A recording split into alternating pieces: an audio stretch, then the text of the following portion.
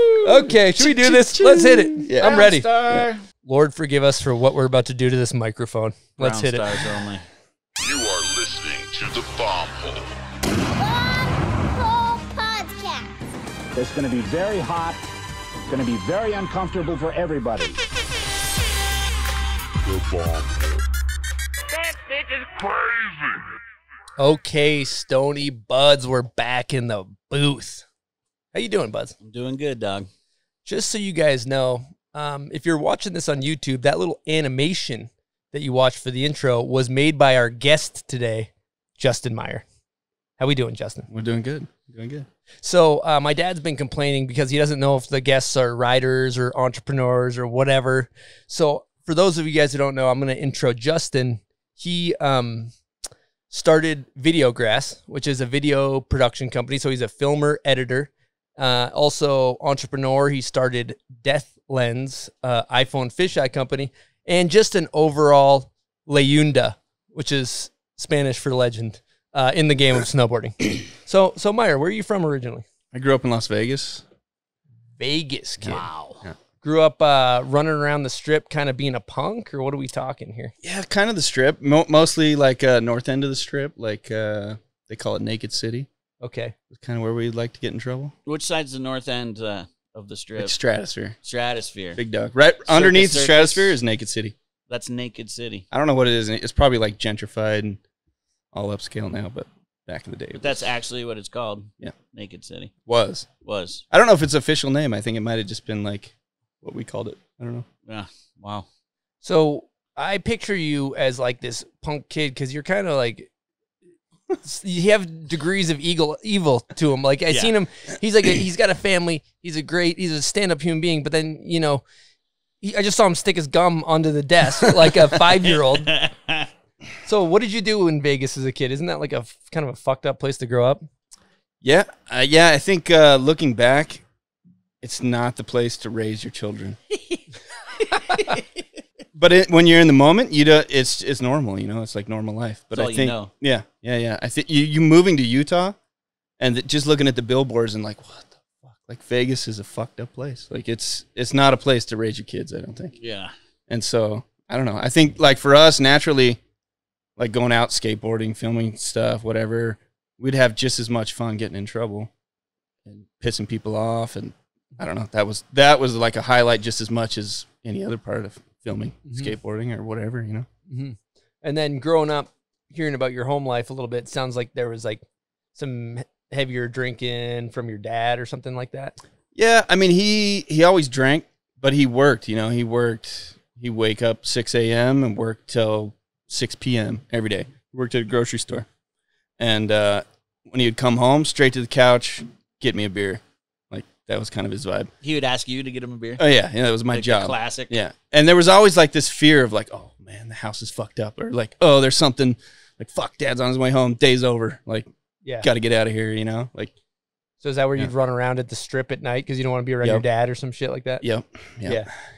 What brought the family to Vegas? My dad worked for Smith's. It's a grocery store. Yeah. And he started out as a bagger. And then anytime he could get a promotion, we'd move to wherever. Moved to Texas, New Mexico, Colorado, and then Vegas by the time I was in 3rd grade. Damn. Yeah. And then ultimately you migrated from Vegas to Big Bear, correct? Yeah.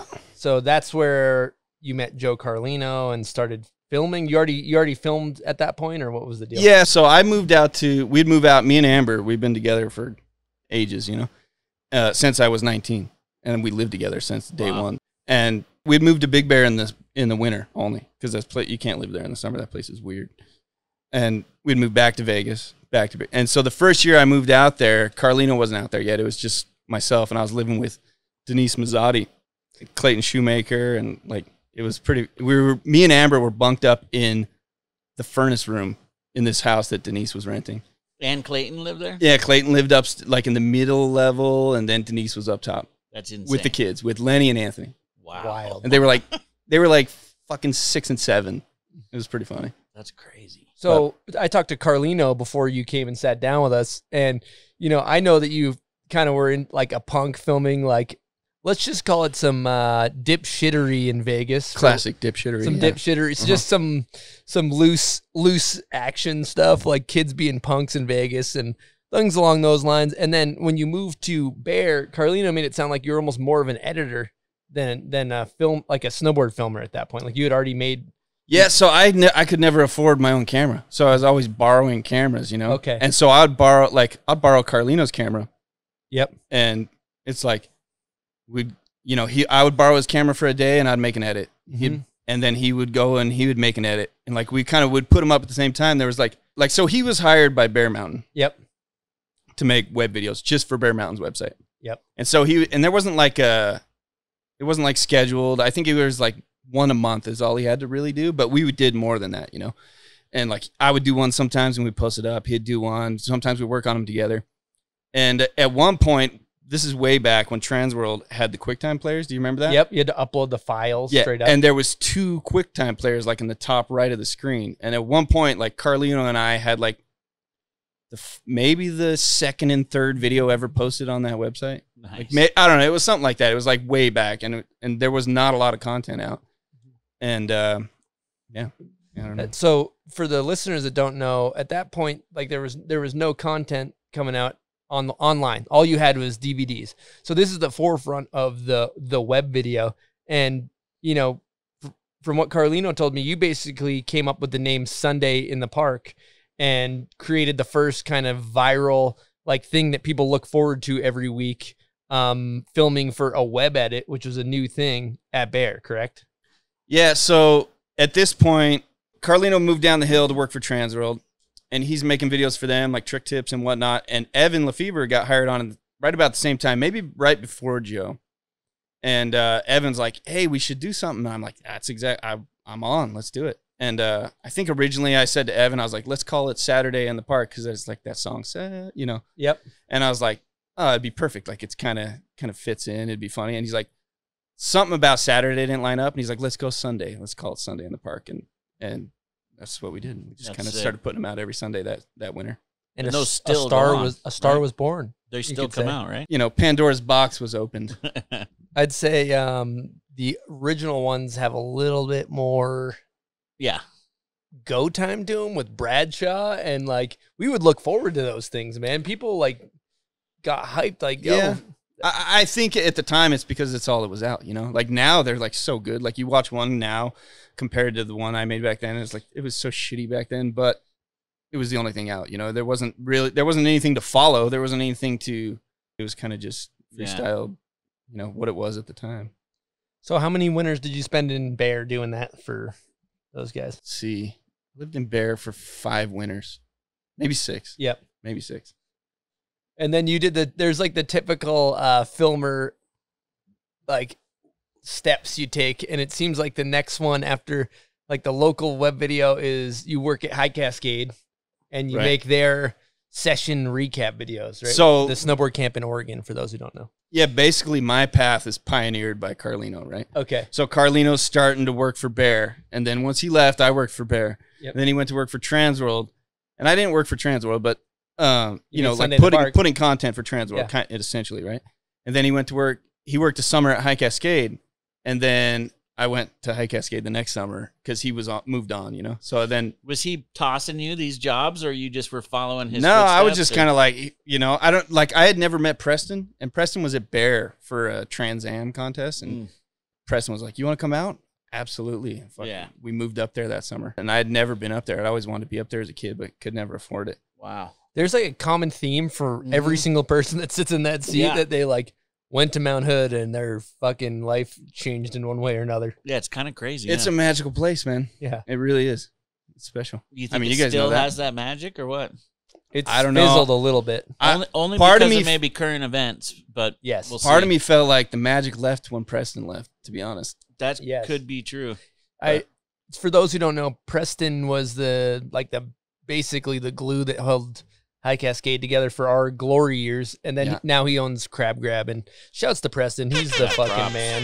Preston's just a genius, really. I always said that. I would always like say to myself, like, if I randomly won the lottery and had like $100 million, I would hire Preston to carry out any ideas that he has and see them to fruition. His ideas, not yours. Yeah, his ideas, because he's got so many ideas. That's so dope.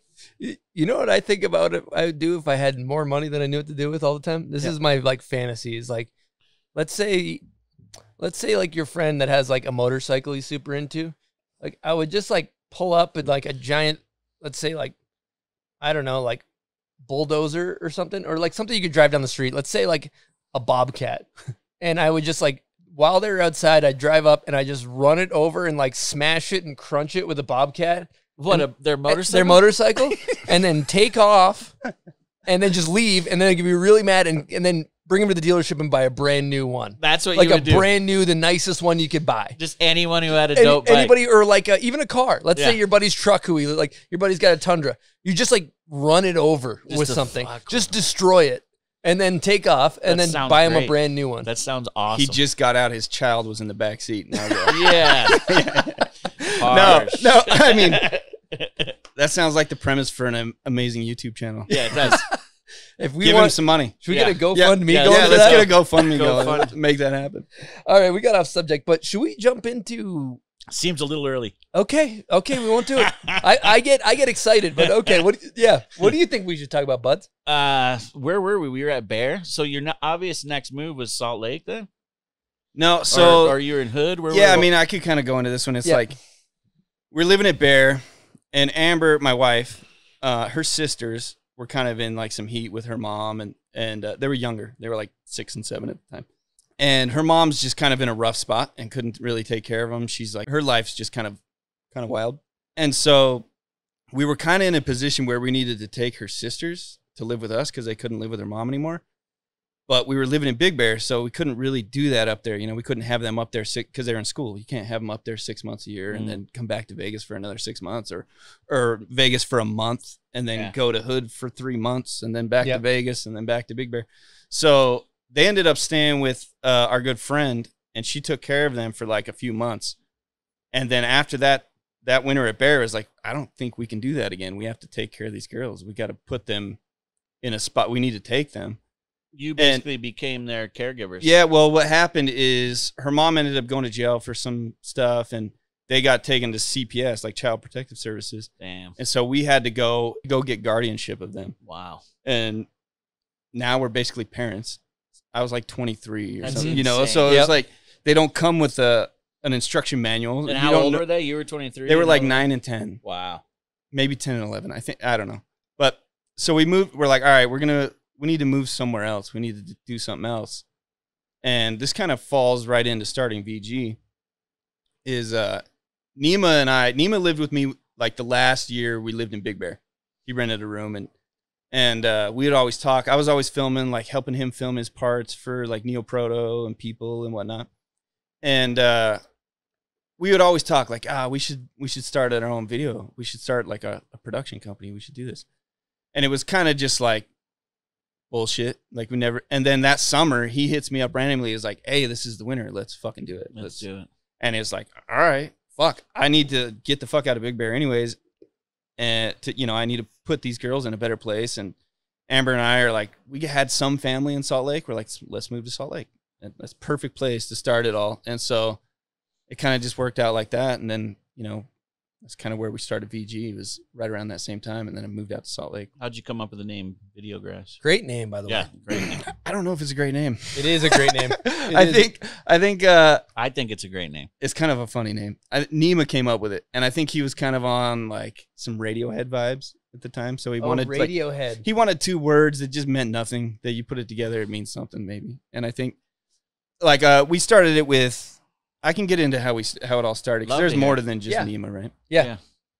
So starting VG starts with this phone call from Nima to get it going, and then they had started Ashbury, and Ashbury was getting going a little bit, and it was with Lance and Mike Hacker, and so naturally we're like, all right, we got Lance, Mike, Nima, myself, and then we had heard that Mikey and Daryl were going to start Kids Know again, and we're like, oh shit, well that won't really work out if we're trying to start basically the same crew, like we're trying to get a lot of those guys that in the movie. And so we hit up Mikey and Daryl and we're like, all right, let's just do it all together. So we just kind of all came together, and that's kind of how it started. Wow. That's really cool. I think the thing that's special about that timing was if you look at the space of the snowboard videos that were coming out at that time, you had like Mac Dog and you had Standard.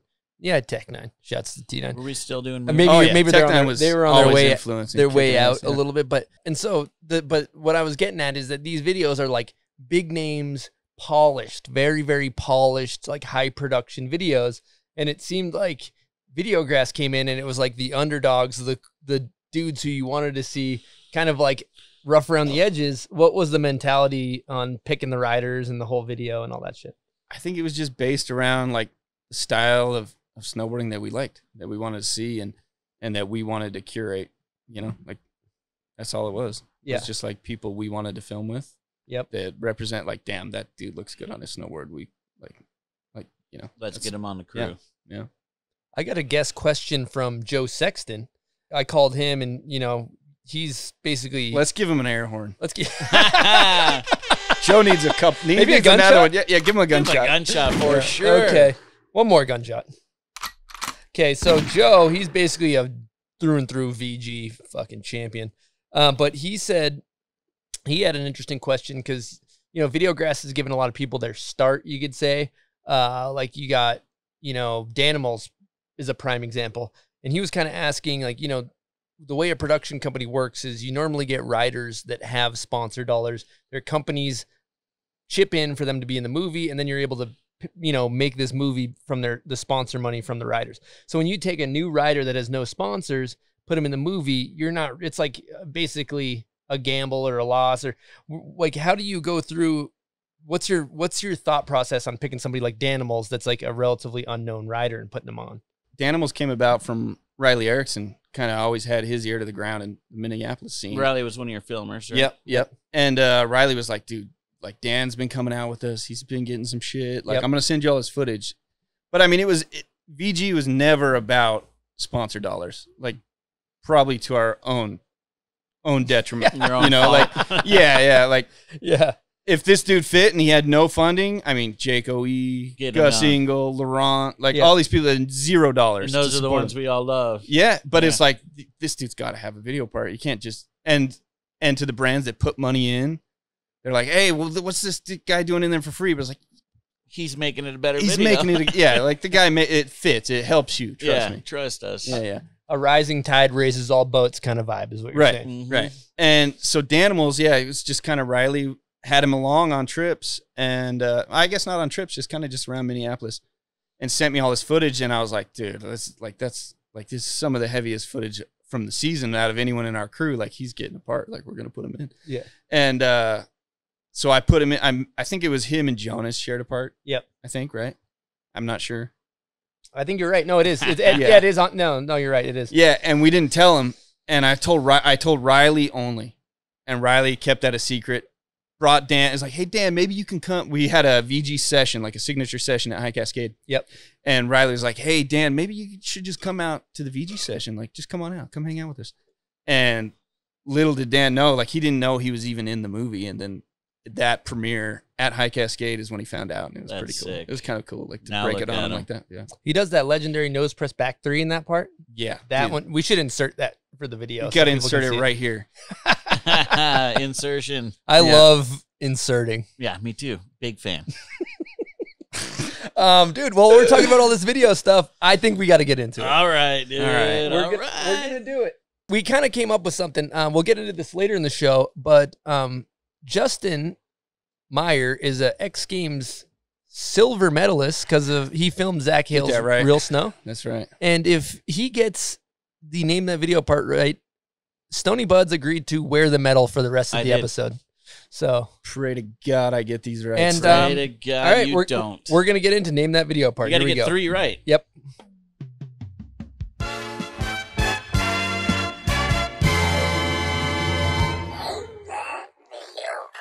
You know, that's my voice. Yeah, I was right going there. to say, is Is that it? your voice? That's my voice. Oh yeah, Meyer also I made chopped that. and screwed that a little bit. Presented by the Do Tour.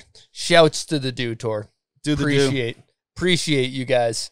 So this is a 3-parter. Since this guy's such an ace in the hole as for videos, we give him. He's got to go 3 for 3.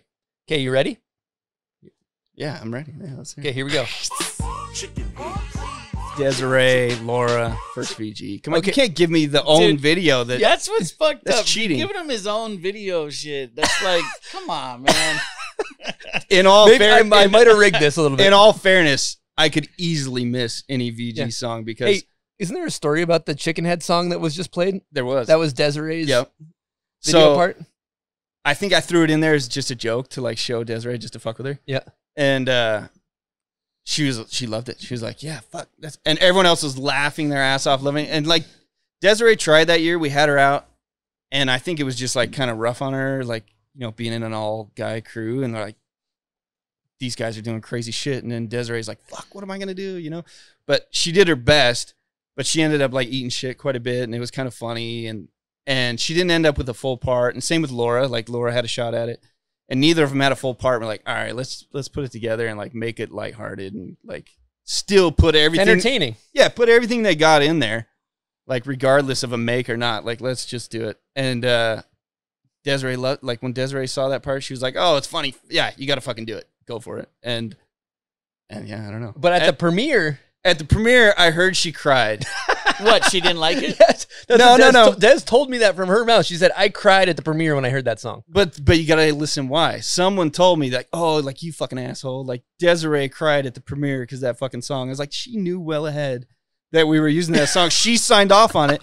The reason she cried is because she wasn't happy with her footage. Oh, I thought it was yeah. all about the song. No. She Okay. I think For the you might want to ask her. Desiree, chime in. the hook Let's is hear it. Bok Bok Chicken Head, Bok Bok Chicken Head. So I could 3-6 Mafia, man. You can't. the fucking Pat, the go Project wrong there. Pat, great Yeah, yeah. song, great song. All right, so he's one for three. Ready for go for Stone, two? that thing's looking pretty shiny, buddy. All right, we're Here's going the for song thing, number man. 2. Here we go.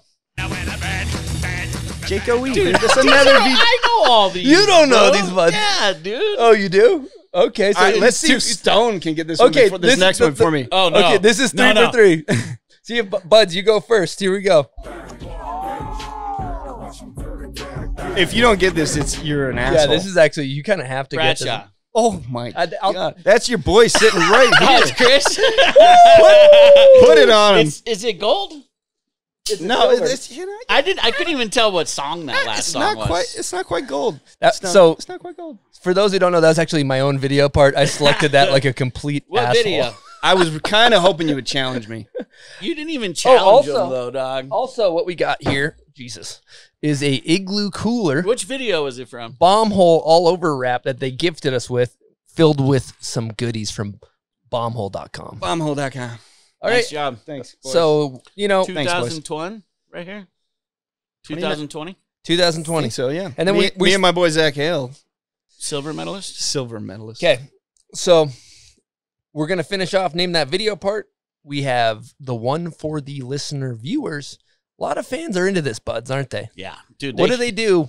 I think they don't even watch our episode. They just go straight to name that They video. scrub part. right to name that video part, and they're commenting Like, 5 cue the minutes after it chapter. drops. Yeah. All right, this is for the listeners. It's kind of a meatball. Here we go. Yep. All right. You know the drill. Thank you for playing Name That Video part.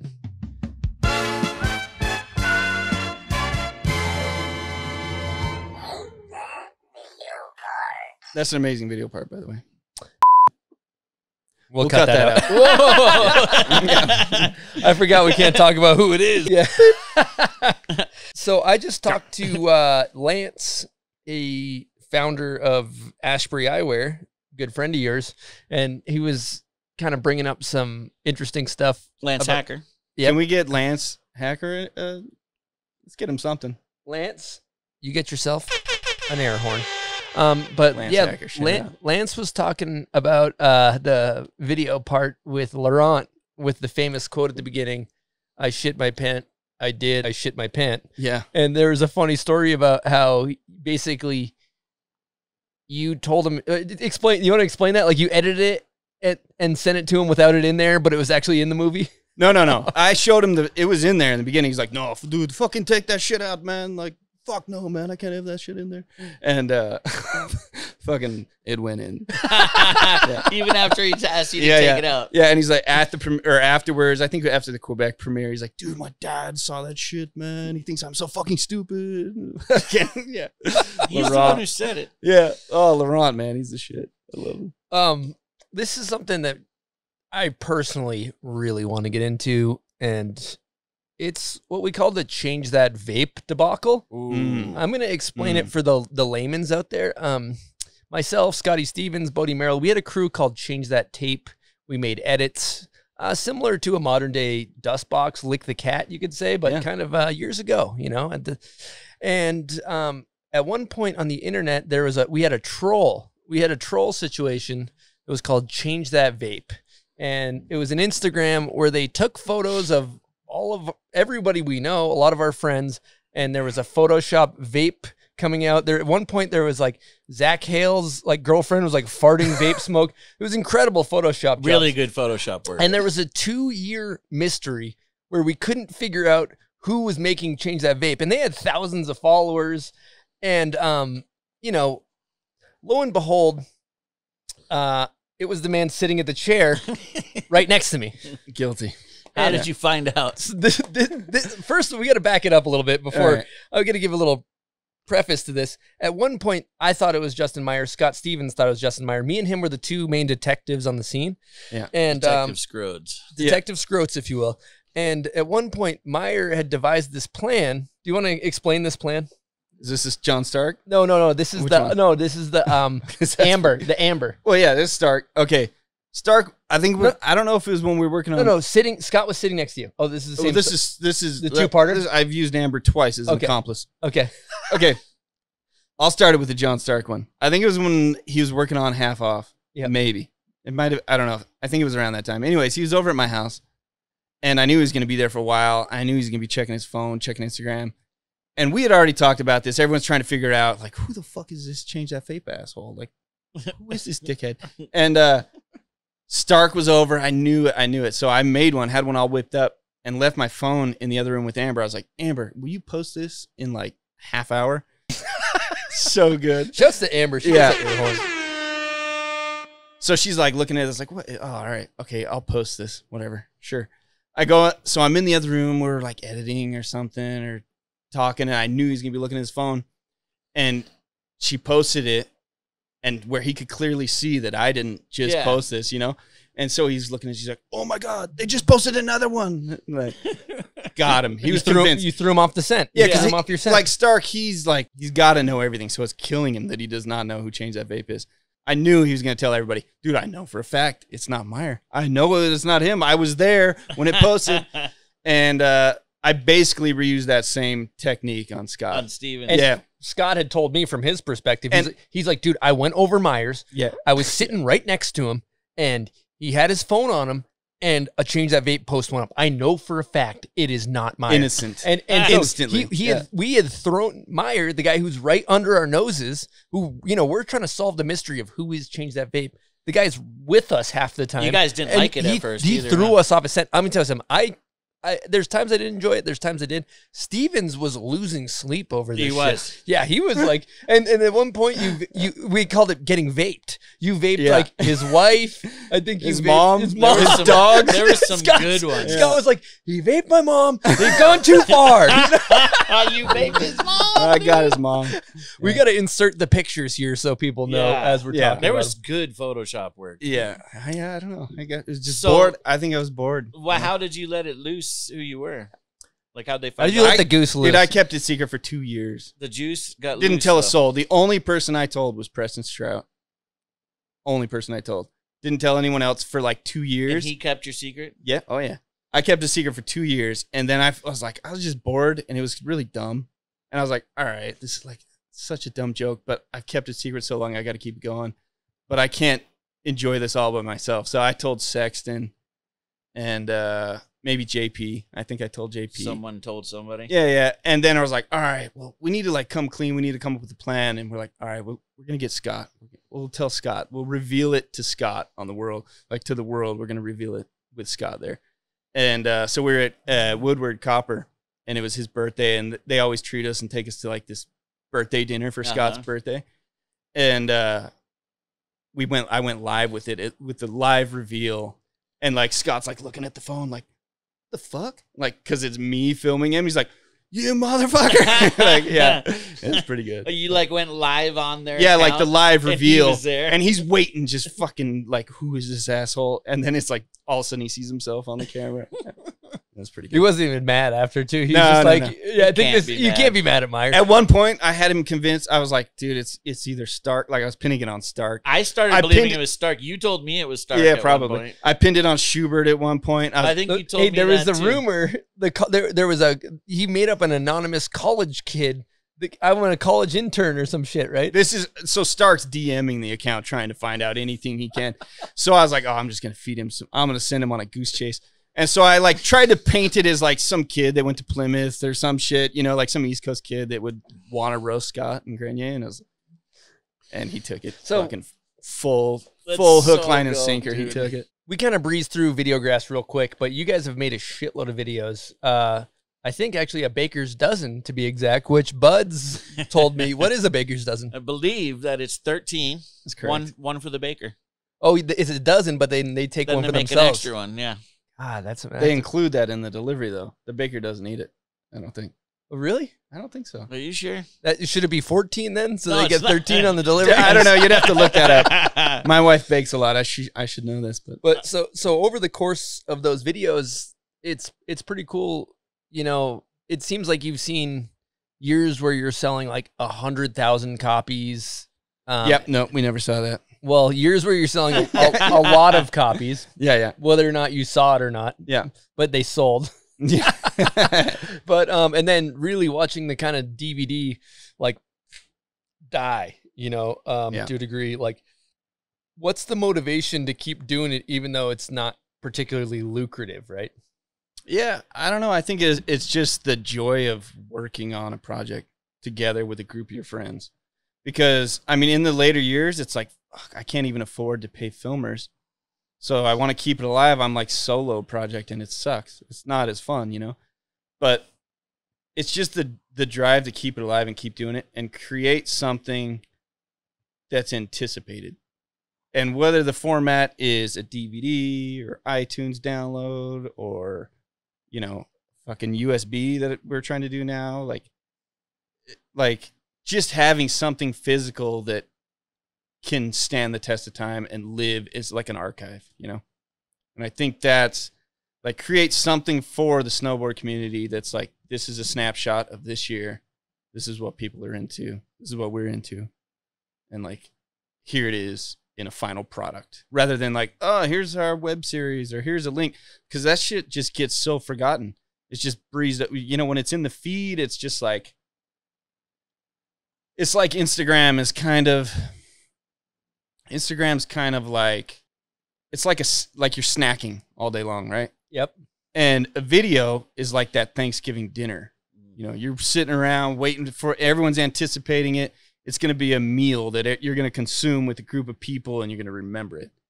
And that's what I want to create. I like the snacks are great, but like you got to create the meal first and then serve them leftovers, you know? That's incredible. I was listening to a podcast about technology, and Yeah. they actually described Instagram is like a bowl of popcorn. When it's on the Yeah. table, you just keep, or a bowl of chips rather is what they said. Sure. But when it's on the table, you just keep eating it. You keep eating it, and you don't even really need to eat it. You don't even like eating it. You're just Yeah. eating it because it's there. But when you Yeah. take it off the table, you don't give a shit, right? And Right. and that kind of ties into exactly what you said. Well, kind of. I think if you're thinking about snowboard videos, the Instagram being a snack, you're not going to be hungry all day long. You're never going to be hungry for it. You're just you're full all day long. Yeah, you've seen Oh, it. yeah. And you're never going to subscribe to it and call yourself a snowboarder.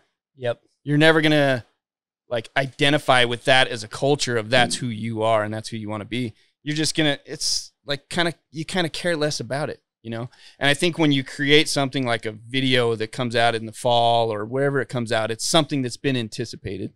And then it's like, you kind of attach to it. It's just something that's anticipated that as a group or as a culture, everyone's like, all right, this is going to drop. Like this is coming out. These guys are working on something. I can't wait to see it. and then it lasts longer. And then maybe they go buy those snowboards. Maybe they go buy that outerwear. But if they're just sitting here, just scrolling through, you're just not going to plant that seed and create that, like that draw or desire. There's a whole ecosystem associated with it too, because you never premiere something on Instagram. You're never like, oh, here's my big video part. And like, whereas like, but people do. But well, nowadays, yeah, now they do. But you do have, like, what I'm saying is about a snowboard movie is the beautiful thing about it is that people come together for a premiere and they go and they all like they look forward to it and they all meet up. And I don't know if that's a thing with COVID or what's going to happen with that. Yeah, but still, hopefully outdoor premieres is what happens. Maybe. Yeah. But even not the premiere, even just like, it's like a group viewing, and like if you can have a premiere, that's dope. Like that makes a connection that lasts forever. That's something special. You know, even aside from that, like a DVD, how it used to draw kids together. It's like maybe only one kid in the crew buys the DVD, but they're all sitting together watching it in this group experience. And it goes so much further than just a kid who's sitting on the toilet watches it on his iPhone by himself. Like he's not going to share the experience with his friends and create that culture and carry it into a lifestyle that they grow together. And then they're customers for life. You know, they're buying snow. Like the other kid, he's maybe he doesn't get attached to it. Maybe he scrolls past snowboarding and then his next thing is like some kid on a scooter. Like he doesn't identify as a snowboarder as well as if he was with a group of his friends and they all sat down and enjoyed this thing together that they anticipated, that made them part of a culture. Talked about how dope it was. Yeah. Like whose favorite part, you know, you're talking about tricks and like, it just kind of creates I don't know. Well, there's an interesting correlation there too, because if you film a clip that day, you put it on Instagram, that's what instant gratification, right? You just boom, you get, whereas that prolonged gratification of a video part is like you film 25 of your best, hardest tricks you did all year and you hold out and then people all come together and it's got a little bit more gratification seeing that like final product as far as a video part and I like to think of it like a song and an album too, right? Like if you're just spitting off like a couple chords and a couple lyrics, it's like cool, but when you put it all together in that one song, that one video part, then it's better. And when all those video parts come together like an album, then it's even better. You know, it's like everyone makes the next guy better. Like a solo project is not, I mean, sometimes they're good, but it's the album where everyone came together with their own take that made it dope, that made it last. And there's also something that's to be said about snowboarding is a very individual sport. It's a very me, especially Instagram. Look at me, look at my tricks. Yeah. Whereas when people come together for a group effort of a project, it's that mentality. If one guy gets a trick, we all get a trick. There's camaraderie. There's like a whole deal that goes to it. And not to be said, I also think inversely, Instagram has also massively up to the progression of the sport because, you know, years ago we would wait for the movie to come out. A new trick is invented. Yeah. Then you learn it. Now a new trick is invented. 2 days later, you see somebody on the other side of the world doing it. And then all the kids, that's just the norm, you know? So like if you're also, I think for progression as a rider, I think I see this in skateboarding a lot. These kids are younger. They're just consuming Instagram on their phone all day long. And they're just looking at tricks. Instead of sitting down in front of a TV and watching 2 or 3 video parts, literally for like 20 hours of the day, they're just watching people do tricks. Yeah. So when they just become hyper upset. Like if you watch something all day, Tom Brady watches footage of him at the football game, not to go off course, but like that's how you get better. You know what I'm saying? In the same way, if you watch snowboarding and skating and ingest it all the time, you're going to get better. So that's one of the positive things of Instagram, I would say. Yeah, I guess. I think it's just the problem with that is nobody really works together on Instagram. It's every man for himself, every brand for himself. Fuck the other guys, right? Mm-hmm. Like no brands are really coming together to push the same message. It's like, well, they don't have to struggle a whole video part too. Like it's easy to get a clip. But there's something you can see within snowboard projects too, is when people are just randomly thrown in there for sponsor dollars and there's no camaraderie. You can see that in the feel of the video. And especially, and also the thing I loved about filming for Videograss for a few years was it's like the process is fun. It's like, it's kind of lighthearted, not taken too seriously. I remember particularly one trip we went to Omaha, Nebraska. I wanted to get up early and film, and these guys would lock the door in between the room so they could sleep in. Yes. You remember that trip? No, it wasn't just that trip. This was Chris's move. Lock the door. This was Chris's We had to have move. All right, double so we hotel room. Yeah. We get 2 rooms next to each other with the door that connects, you know? Yeah. Chris, he's just up early, get at it, and everyone else is like, oh, Joe, just chill out. Like, we better lock that fucking door. He's going to be in here super early and waking everyone up. And it wasn't just, like, I remember this was in... Cook City? No, we were in Logan. And we got a hotel for the night, so we didn't have to drive back, you know, back and forth. And he's up at fucking 5 a.m., helmet on, walking into the room, and we're like, oh my God. And he's like kicking shit around. He's like, I'm ready, boys. He's already been to the gas station and all this shit. And everyone's like, we'll get there, man. Snowmobiling's tough. You got to get up early. Yeah, the trick is, you got to bring him overseas, dude, and his clock's all fucked up. And then people like me are up at 5 or 6, and this guy's like can barely wake up.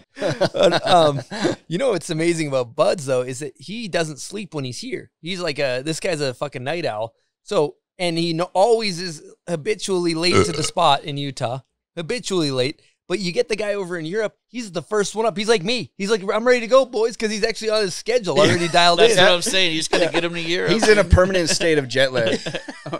When I'm here, I'm jet lagged. Yo, shout out to my dentist over at City Creek Dental. He's been listening to the Bommel, and he was talking about his favorite thing about the whole Bommel was you with your dick out talking to fucking T-Bird. He's like, he's stoned with his dick hanging out of his shorts. It's so funny. But you know what I remember about that Omaha trip? I remember taking a shit. Whoa. I took a shit on Daryl's. I took a shit in a bag. What did I do? You took a shit in a trash can, a hotel room trash can. Why'd you shit in a can? For comedic value. Oh, okay. Yes. Shits in a bag. Pissed in it too, I think, because it was like really soupy. Yeah. Ties a knot in it. And Daryl was all fancy that year because he had like a travel budget and none of us had shit.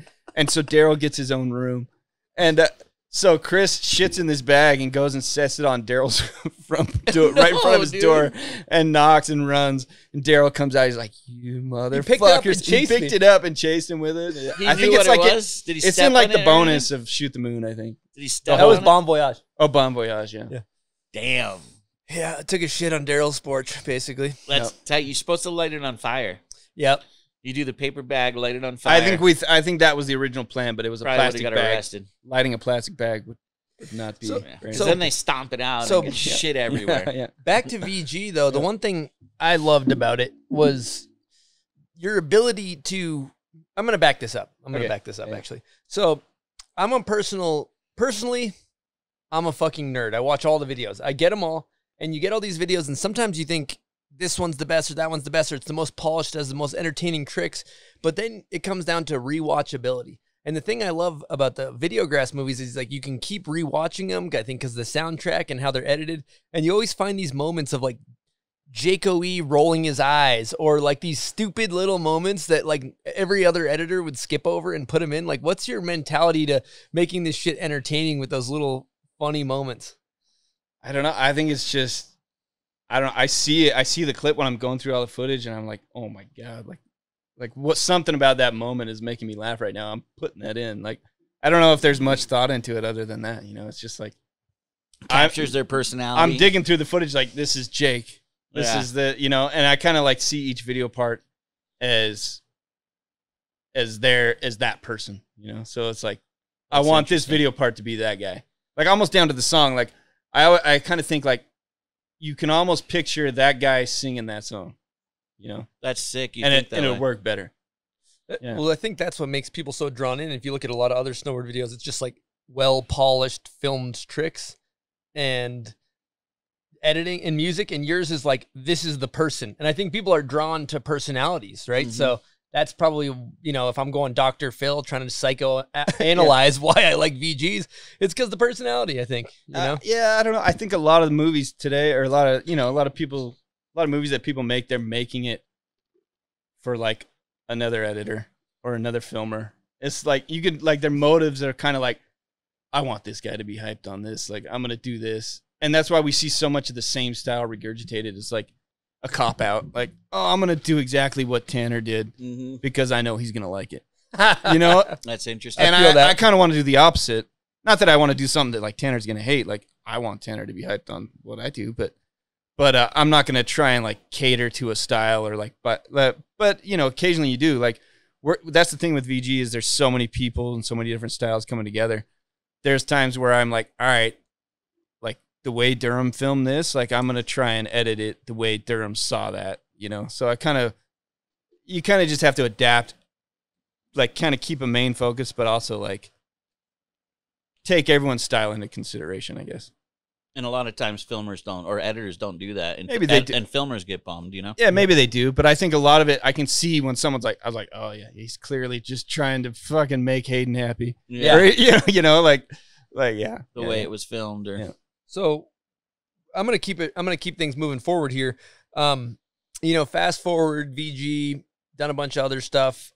And then let's talk about this resurrection of Jed Anderson part, Buzzcut, and how that was a complete secret and nobody knew what was happening with that and that whole project. And you basically put that together, correct? Yeah. I mean, I think that was our goal, was to try and keep it secret, but it's so hard.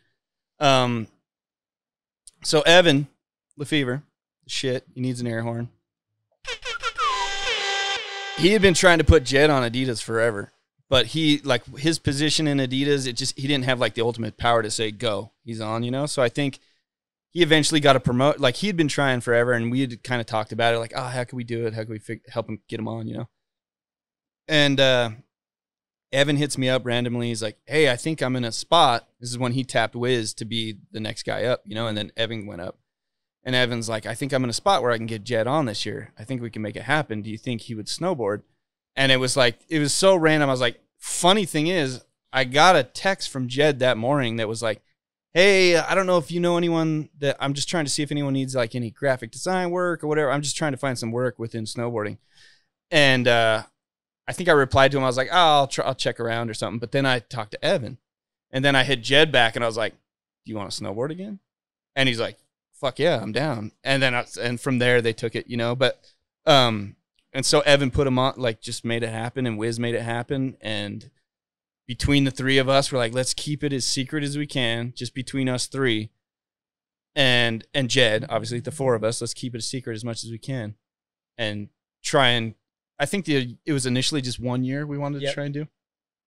And it just, you know, you run into the trouble of like, all right, well, who are we going to get on a trip with Jed that's not going to fucking run their mouth, you know? Oh, yeah. And you need photos, so we need a photog too, and like whole secret operation. This guy's good at the secret operations. Yeah, Change that vape. Yeah, I like the element of surprise. Yeah. But so we were just trying to keep that secret, and it eventually got out, and I think it got out to the Vans dudes before it got out to some of the dudes even on Adidas' team. Oh, wow. So Wiz was like, fuck, like I can't let them find out from the Vans dudes, so I gotta, you know, so I think he had to break it to those dudes first, or like after, and like, and then the cat was kind of out at the bag, at least within the industry. But we're like, let's just try and keep it secret to like kids, so it's still a surprise. So hopefully the viewers don't know. Yeah, and I'm gonna break this down because a lot of our listener viewers are a little bit disconnected as far as the intricacies of some of this stuff. So basically, Jed Anderson is still one of the greatest snowboarders to ever do it, and he essentially retired kind of early due to sponsorship funding lagging. He basically like kind of walked away from snowboarding before he should have, and he was basically a kind of a ghost for a few years, and this was a resurgence of a lot of people's favorite snowboarders. So it really hit the scene hard when that shit came out. Yeah, I mean, I don't know if he walked away or if he was kind of cast aside. He kind of got shit on, and you know, I think he never wanted to not snowboard. It was not like he was completely over it. But at the point, like when you ask him about it, his perspective is, I'm not, you know, the level that I'm snowboarding or that I need to snowboard to progress on what I already did is like, I'm risking my life, really. Like, is it worth it for free? Like, and someone's going to benefit it from no matter what I'm riding. Like, he's not stupid. Yeah. And so, like, he wanted to get paid to do what he could do. And that's like, you know, people want to talk shit on that. Like, oh, like some people As are talking. you should. Yeah, I remember Some people are talking shit seeing online. that online, yeah. Yeah, like, oh, welcome back, Jed. How it must be nice to like, and it's like, dude, like, Yeah, I you don't remember even reading understand those. like the level the dude was snowboarding at, and what's expected of him. Like expecting it from a Jed comeback, like he's not just gonna go do that just out of like, here's a video part because I love snowboarding. Yeah. You know, it's like obviously he loves snowboarding. That's what the fucking guy He deserves does. to be paid for his He's skill smart set. and he knows what he's worth. Yes. Yeah. And Well, we can tell he's getting not a street part is not the same as just having fun at the resort anyways, you know? And Right. Or, you know, like traveling costs money. traveling and like doing a little board slide on a rail or whatever. You know, he's doing shit that's doing like, gnarly shit. yeah. So he knows his worth and he's smart and He's not gonna it's do just, it was for dope free. to see Adidas step up and then Ride follow through and he's, you know, got the support he needs And the video part was insane. and I think it's a great story. And Yeah, that it's was cool. a really cool thing. Like as a snowboarder, I was just kind of like, we need more of this. You know, I was right there with you the whole it's like- time. Like, don't fuck this up. Like, don't fuck this up. But you know, it's like we were limited on, you know, like some of the music we wanted to use. We had to change it like with literally a day before it was due. So we're like, Yeah. fuck. But So overall, I think it came out okay. I think it's cool. we've been on some trips together over the years, right? Us three. Yeah, we went Together to as well. I know I've been on a Massachusetts. million trips with both of you, but Yeah. Massachusetts. but as a trio, I think Boston. yeah, Yep. Boston. That was a great trip. It was kind of a wild trip for you though, huh? Yeah. I mean, it was weird. It was my dad had committed suicide And you didn't 2 really days before that trip. tell everybody. I think I only told you. Told me. But I was like, yeah, I don't know. It's just like You just kind of go on the trip and yeah. trips are therapeutic and fucking enjoy it and be with your friends and film. That was a Sometimes trip because that's all you can do when something Yeah. like that happens, I guess. and you never even told me that till No. Till today. Yeah, and it's not something I would really talk about, but yeah, I mean, it's just kind of one of those things. It's like, I don't know. I wasn't really super close with my dad. I grew up with him in the house, you know, but I was never really tight with him. So I kind of felt like it was a loss for sure, but not something I recognized as harsh as a loss as it may be to someone who's had a dad who's there all the time. You know? Well, it's crazy you're able to go on a trip too and have people like him not even know, and Yeah. because we still had a pretty amazing trip. Yeah, it was a good time. Yeah. Great. I mean, that Scott was- got the cover, Yeah. a bunch of clips for the movies. I think someone stole your dad's Bradshaw weed. was there. Oh, Yep. Jaco, you might have broken into your dad's weed sack. And the, Yep, that did I don't know happen. if we can talk about that. My dad's gonna see this and he's gonna be like, "God damn!" No, we don't there need was to a edit that bag in the freezer. out. Yeah, that's. we all know where the stash is, bud. But the other thing I you know, talking about circling back to that stuff about your dad, you know, sounds like he maybe wasn't the best he could have been at times, and it's sometimes funny how parents or whoever in your life can be great teachers in teaching you what not to do. Because I see you as a dad, You seem and like you you're are an like insane dad of the fucking year. Yeah. You know. Well- So how's that fatherhood? I think Yeah. that's the thing with my dad is I never realized that he wasn't a great dad, you know? And becoming a father of my own, I'm like, all these little things I'm doing and so much that I want to do and being a part of every day, every minute of their day is like, damn, he fucking missed out. Like, Yeah, he there's a fucked lot up. he didn't do. Mhm. And I didn't realize that until I became a dad myself. Yeah. Yeah. And I don't know. I think that and learning from other people's mistakes is kind of like the story of my life, right? Like I'm always watching someone else fuck up and learning not to do that. Basically doing the opposite. Be you like, know? don't do that. Don't do that. Like, yeah. And I think anytime you can learn from someone else's mistakes, you dodge that bullet yourself. You Yeah, know? that's huge. About that whole deal too. I was talking to Sexton, and he was saying like, you know, it's like you got a family, you got a wife, 2 kids at home, and you're sitting there filming Joe at 2 a.m. hike like a down bar. And like, how's that balance of like dad life versus like filming a bunch of dipshits like bungee into a down bar? Dude, it's funny. It's all the same, really. Like you're like being a dad or being a filmer on a trip is pretty fucking similar. Kind of be like being a dad. Yeah, you're kind of Wrangling dealing with everyone. these dipshits and Children. yeah. Like herding cats, dude. It's like, yeah, I don't know. Not that my kids are dipshits, but Yeah, you're They're they're, just Mars young. is Mars is smarter they're than pretty I am. brilliant. He's a little Yeah. smart little guy. Seems like he's on He's a smart his kid. way. I have a joke that I dropped on Meyer a couple times. His son's name's Mars. I told him he should name his second kid Uranus, but he didn't think it was very funny. I don't think Coda would think that's pretty Yeah, funny. I don't think he would appreciate Yeah. that in school. That's tight, dude. Now, back in your VG days, you guys were always deep in the Midwest scene, which I think was pretty dope. Yeah, I think just a lot of the crew is from, been from the Midwest. And I think got the filmers? Yeah. Well, obviously, yeah, like getting filmers in the Midwest, because we have so many crew in the Midwest, it just makes sense. And like Riley Erickson and Sam Fenton. They're such rad guys. They're that go on these trips with these guys for the first time. Like, dude, VG is dope. And, just the way that they work with those guys and knowing that they can be on a trip and they're going to get it done and you don't have to worry about it. And I think, Midwest for us, for me personally, what I like about the Midwest is these kids aren't coming from like excess means. They're like a lot of just like working class kids. So they have good ethic. That's so true. They're not spoiled little brats that you're filming with, and they get shit done, like and they have a good time. Resort or something. Yeah, it's not like some kid that grew up at Vail, it's not like, there's probably some good, really, really privileged kids that grew up at Vail that turned out cool. Yeah, there's a lot that aren't probably. Yeah, exactly. There's definitely a different vibe from a giant, expensive ski resort with like acres and acres and acres and $130 lift tickets than there are like a rope tow resort. It's just, you can't really, they're clearly different. Yeah. I mean, it's a resort built on a pile of trash, basically. Yeah, it's like a trash hill. They are trash hills. Huh? Yeah. Yeah. It's a different thing for sure. So as you know, Budz and I are both giant fans of Videograss and snowboard video culture. Hence we talk about it on the podcast all the time. But, at one point you were with it where the money was flowing like the salmon of the Capistrano, you could say. And that well is starting to dry up like a Sahara desert.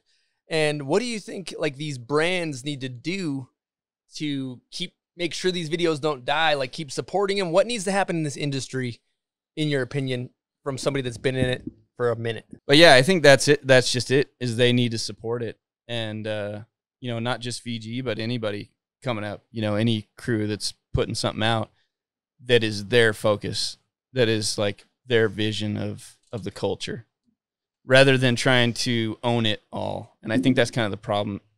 A problem, not the problem, because it obviously is effective with like Vans and Adidas and brands that do their own thing. But it is a problem when you can't let the voice be heard uncensored purely from that culture, Mm-hmm. And I think it all come from social media. Like a lot of brands just don't know what to do. Yeah. They don't know what marketing is supposed to look like right now. And I think a lot of that is, marketing, like what used to work is still going to work, but you just maybe have to adapt it a little bit. And that's maybe I was talking earlier of like the anticipation of a project, then it comes out.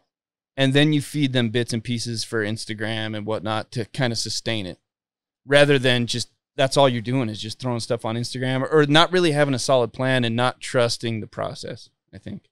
True. I think it's hard for some brands because the Instagram model is so powerful. Like, for example, if a rider with a few 100,000 followers does a swipe up on something, there's probably going to be a few $1,000s worth of stuff sold on just that alone. Sure. Yeah, sure. And I think you got to do both. Like I said, you have to adapt. Yep. But a rider who puts out an amazing video part is going to create a following of kids that aren't just Solomon that season. They're Solomon for life. Like that, it's not necessarily that year's graphic that they might buy. They might buy it, next year when their parents let them have the money or when they've made enough money to buy that on their own. But what you did by putting out that video part that means so much is you made them love it and love that brand. And it's almost like maybe brands could, like you look at skateboarding, like imagine if skateboard videos dropped that were all based around that deck graphic. It'd be fucking weird because they drop graphics like crazy, right? Like they're more branded around the brand itself and the image of the brand and the crew and the riders or skaters or whatever that are on that brand.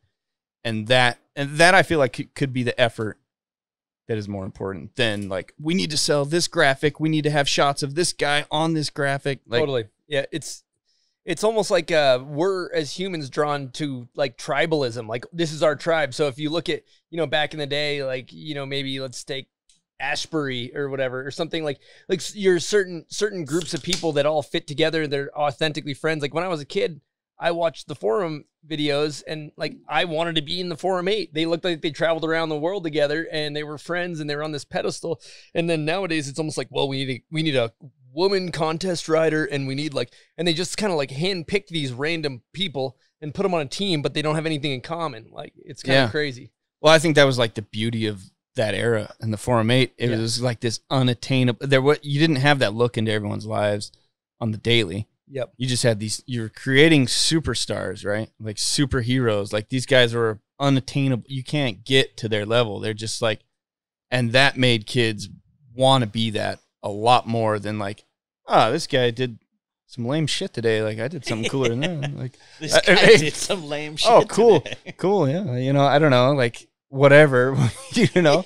Yeah. Like Bodie Merrill. I just watched a video of him like cut down a tree in his yard, which I'm interested in, but like, I'd like to see that. In the Forum 8, you're not going to see Jeremy Jones posting a video. I remember in True Life came out with a DVD, right? Yep. After the VHS, like when DVD kind of hit, and True Life redid the DVD, and they had like a Cribs with Bjorn. Yeah. And I was like, holy shit, this is fucking crazy. Like I can see like more than just the guy's video part. I get to see like how he lives. This is amazing. And it was cool.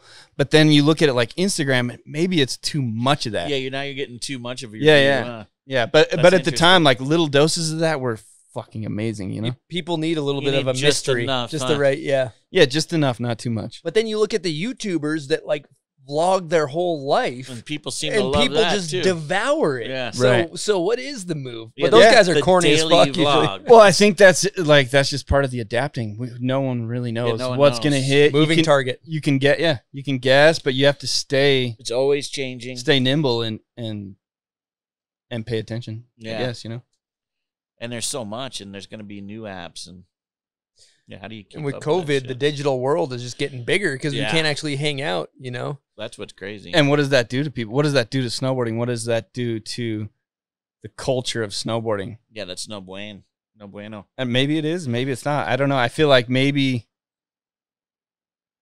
like we need, I think we just if we all came together in the snowboarding community and said like, look, let's work together with each other as much as we can to kind of create a similar message of what do we all want in the end, no matter what brand you work at, you want to create people that are snowboarders for life. Yeah. Because you don't want more tourists or like more people that are just followers. Like you want to create people that are going to live it and breathe it, and they have to have the new board every year. Yeah. Not just I'm fine having one board every 3 years, you know? And I think that's what we need more of. And there's got to be a way that everyone can come together to figure that out, to where it's like a kind of a group initiative, you know, like more brands working together is better than, you know. A lot of them only care about their own sales and their own program and their own world. And it's not even that they intentionally only care about it, but it's just the nature of Instagram we got to grow our followers.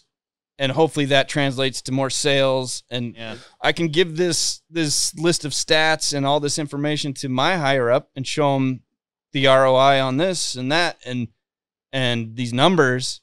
But what you can't show them is what created a real passionate, lifelong snowboarder. Mm-hmm. Like, how do you show them that? Like, oh, this kid watched this video with 5 of his friends and they're hooked for life. Like, you can't show that on a stat sheet. Yeah, there's no way to show I think also that comes from basically kind of juicing the culture of snowboarding itself. Because if you look at a lot of other things that are thriving a little bit better, like skateboarding is thriving right now. It seems to be thriving. It's from what I was told, like companies are selling more boards than they ever have, stuff like that.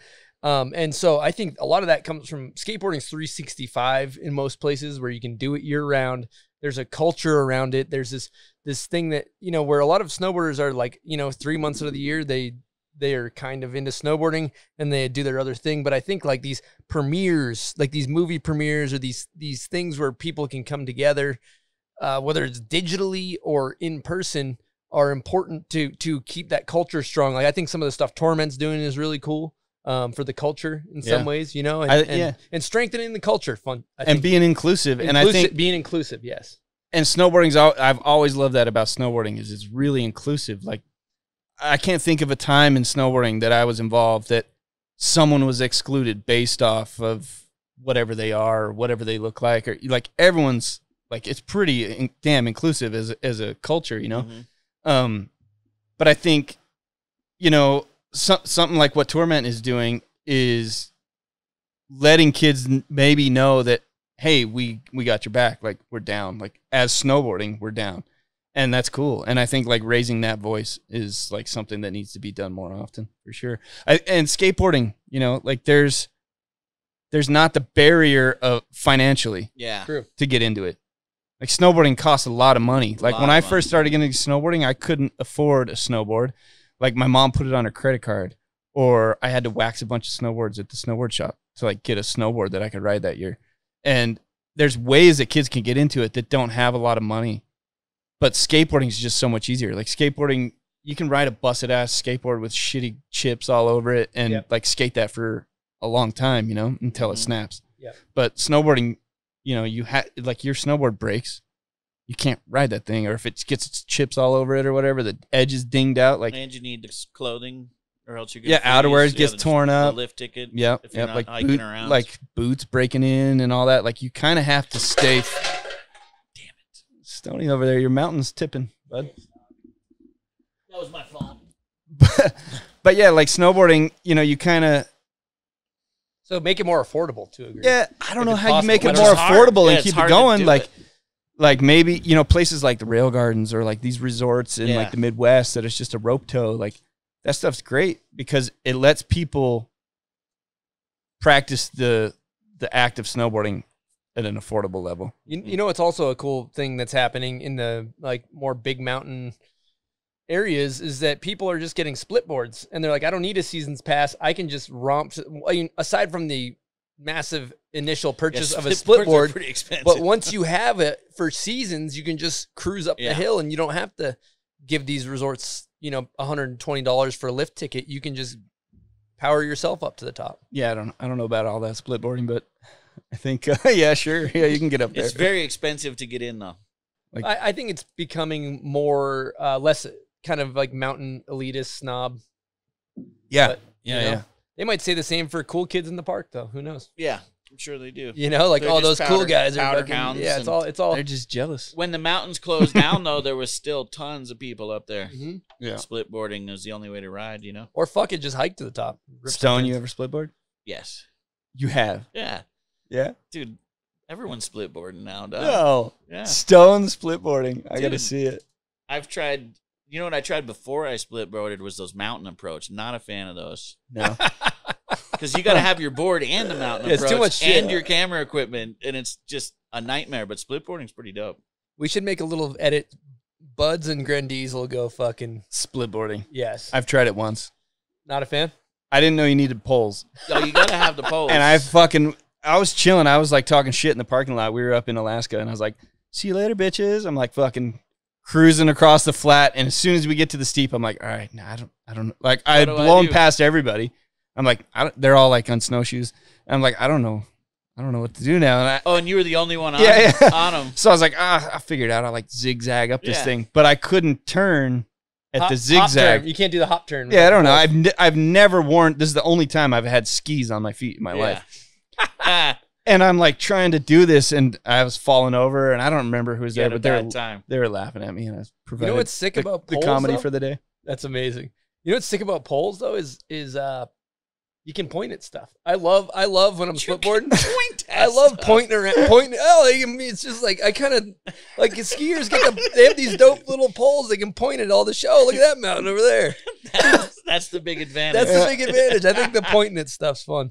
As soon as I get some poles, I'm gonna start pointing. Yeah, I'm gonna try to think of that next time. So we're going over there. We're from the east, though. Like I'm sure you grew up skiing, right, Chris? Oh yeah. Yeah. So for us, maybe it's not as big of a departure. Yeah.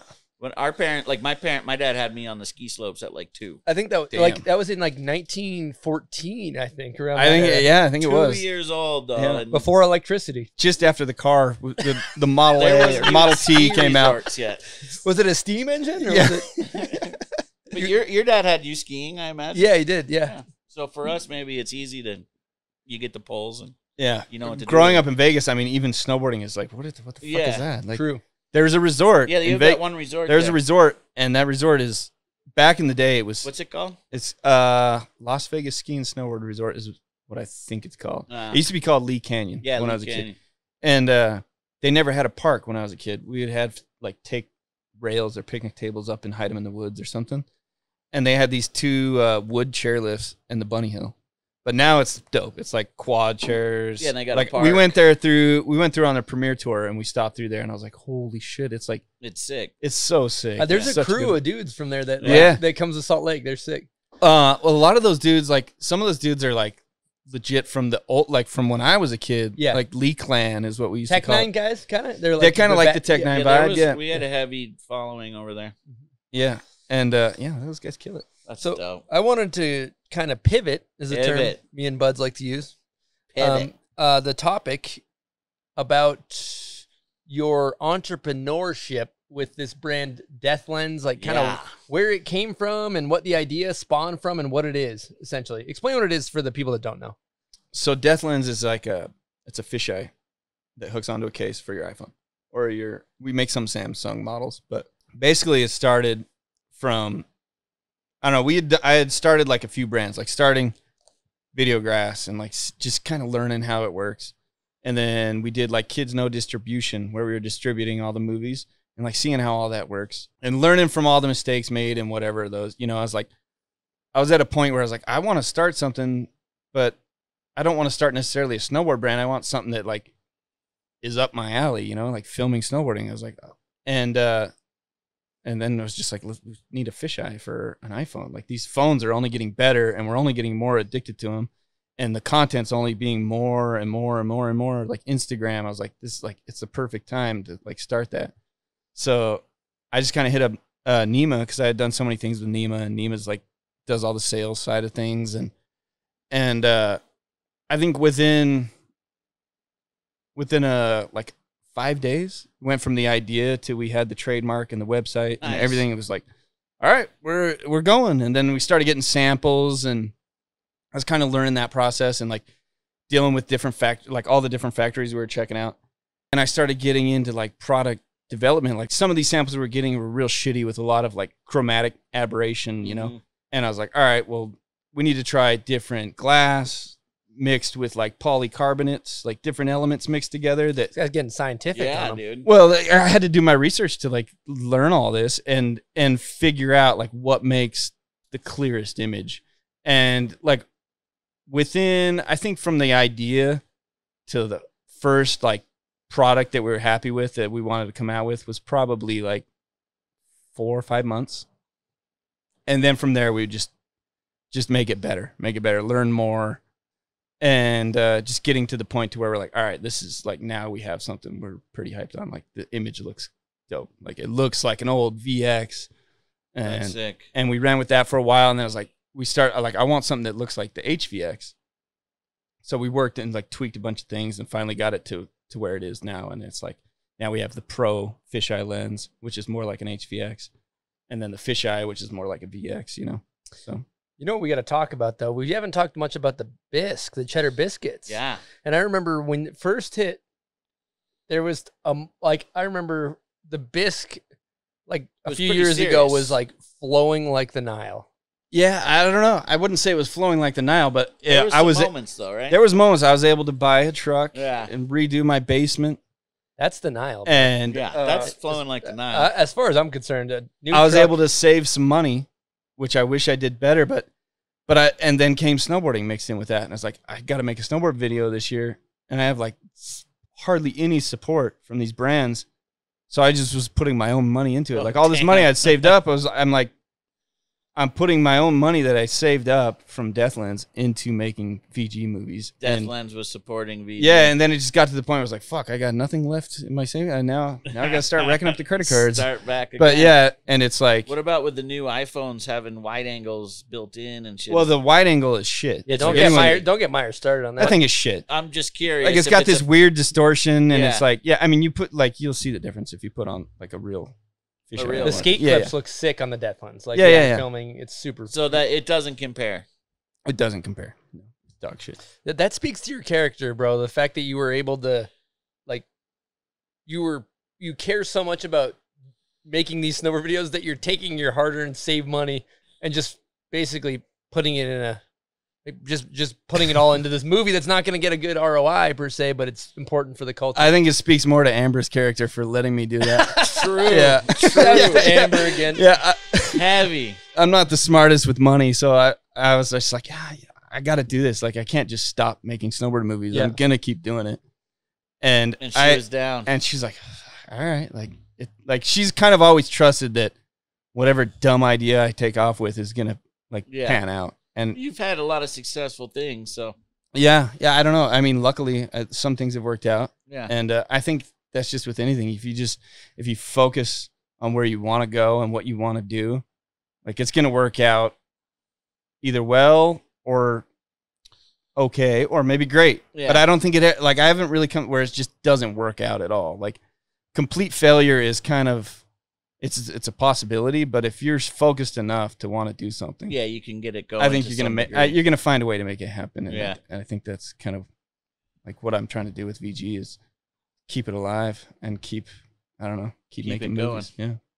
Dude, I mean, I want to see these movies keep coming out. So I think also I see that you have a degree of extreme DIY to you, to the point where you're like, no matter what you see anybody do anything, whether it's like building something at your house, like renovating your basement, even though you have no skill set in it, you're like, I'll figure it out. And I feel like that's kind of the mentality behind the movies. You're just like, and editing, like, you probably never took a school for editing in your life. You know? No, I just self-taught all the way. Like, I think if, like, that's just kind of my way of, like, I like to bug out on something, and, like, it's kind of therapy of just focus on something and just do it and figure it out. Yeah. And I think with anything, like learning how to film or edit or product development or running a brand, it's just like, just figure it out. Just do it. And like, I don't know if school is, I don't know if it was right for me, but it wasn't.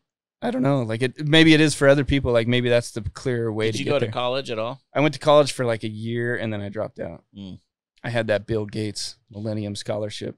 Yeah. Went to UNLV. Did you really? Oh, wow. Sick. Bill Gates hooked it up with a year at UNLV, and then how do you get that? Dude, it came out the year I graduated high school. Like, Bill Gates was just like paying for college for people. Paying people to go. I didn't even know. Like, I was like, Millennium Scholarship. All right. And I went. That's awesome. Yeah. But I dropped out. But you dropped out. A lot of people with businesses and stuff, they're like, well, I don't have a business degree. I don't know how to start this company, or like, I don't know how to get into production. I don't have any skill set. And like, I like everything you need is out there now on YouTube. Like, how do I edit on Adobe or some shit? You just fucking type it in and somebody's like, well, today I'm going to show you how to render this clip. And you're like, figure everything out. I almost like the opposite. Like, like learning how to edit. There was no YouTube, and you just make mistakes and learn. Yeah.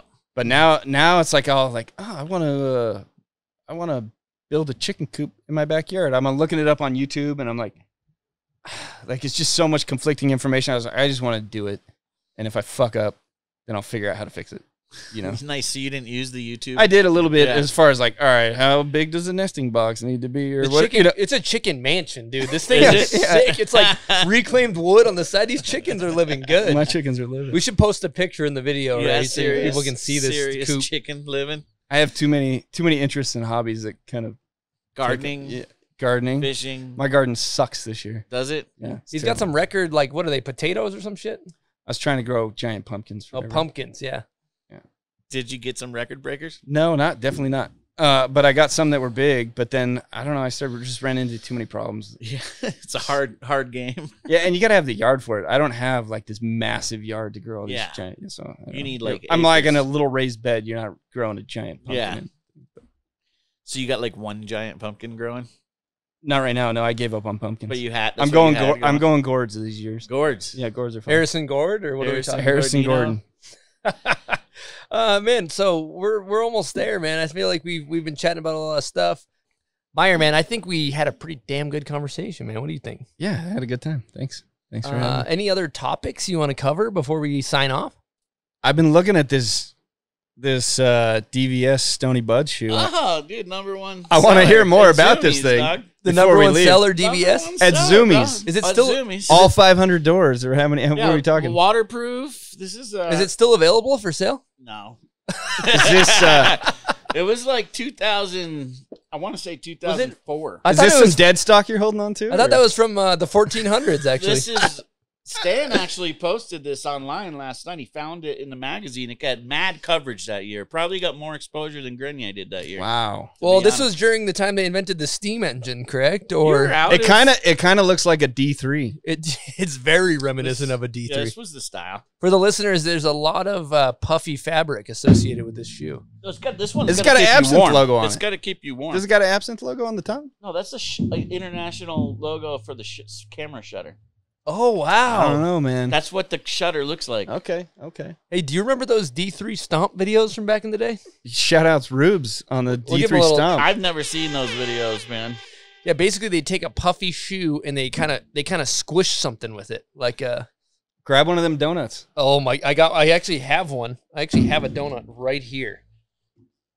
Oh, jeez. We're gonna get the Stonie Budz Stomp. For those who are familiar, we'll link in the bio what a D3 Stomp really looks like. But what they do is they take the shoe. They're normally wearing it. I'm holding it, and they lightly touch the object that they're stomping. They make you want the squish. Yeah, they give you like a little they tease you. Like they tease it like that, and then they kind of climactically it ends with a stomp, and then squish. Yeah. Really fucking. Oh my god, dude.